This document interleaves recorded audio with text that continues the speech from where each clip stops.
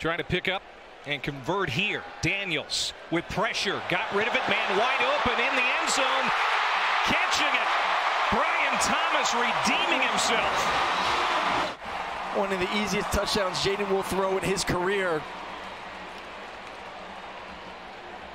You'll see a lot of number 10, hopefully playing cornerback. 2nd down and 9. Crowley going to the end zone against Harris. Beautiful catch. J.R. Waters right around Harris. Somehow secured that football for the touchdown. We circled him, say, hey, number 10's on the field. Let's see what he can do, and he's draped all over the receiver. In the 4th quarter. He's going to throw again here. Steps up, heaves it deep downfield. He's got Chris Hilton, and he's got a touchdown. Chris Hilton had a couple of steps on Ryan Fields, who just had the penalty moments ago. 47 yards, and LSU goes back in front. And then Hilton is going to run the big push. You see the safety takes number 2, what he should be doing.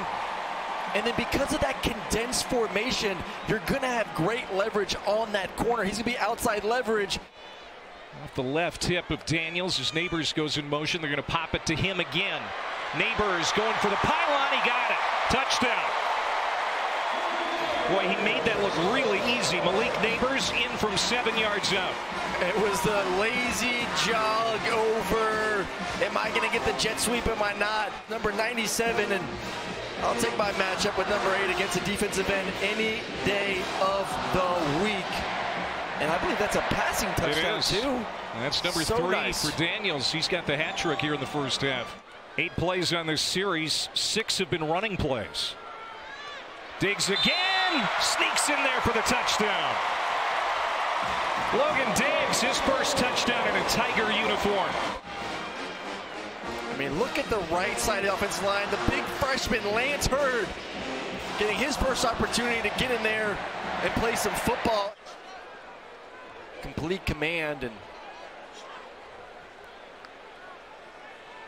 there's Daniels again, surveying. He's going to go to the back of the end zone for Neighbors. It was juggled, but he held on. No, that was Thomas. Thomas got it for the 10-yard touchdown grab right under the goalpost. He's looked really good tonight.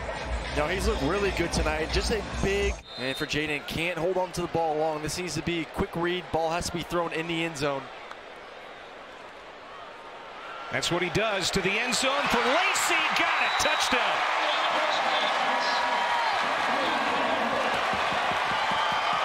Kyron Lacey. We call it a pick route, but we don't even want to use the word pick because then defenders get mad. But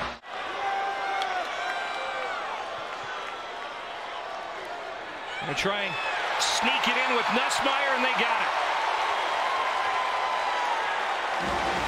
Touchdown. Garrett Nussmeier. Timeout. But you still need that 1-2 punch that you can rely on game in and game out. Tight end Pimpton goes in motion. They go back to Jackson. Jackson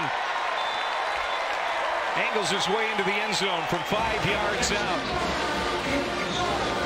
First touchdown for Caleb Jackson. Running back by committee, what you need in this league. And man, that was smooth. Just to be able to get the handoff while keeping your eyes up to see the defender running free right in the hole. Man, LSU is 5-6 deep plus a really good tight end. And now Jackson picking his way, has it. Backs his way into the end zone for the touchdown. 3-yard touchdown run for Caleb Jackson. And that's his second.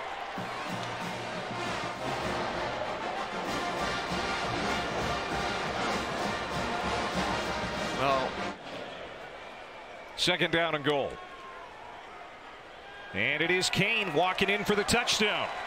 Every drive tonight has resulted in a touchdown for LSU. You remember last week, was it Oregon who put up, what, 80 points, something like that? Yep. Was it versus Portland State, I believe? And Ole Miss did that. Of that type of game. I mean, you could not script it any better if you're Mike Denbrock. That's it. Ball game. 72-10, the final. LSU. End of the fourth quarter. Had a rough week last week in Orlando, but things went pretty well tonight. Thanks for watching ESPN on YouTube. For live streaming sports and premium content, subscribe to ESPN+.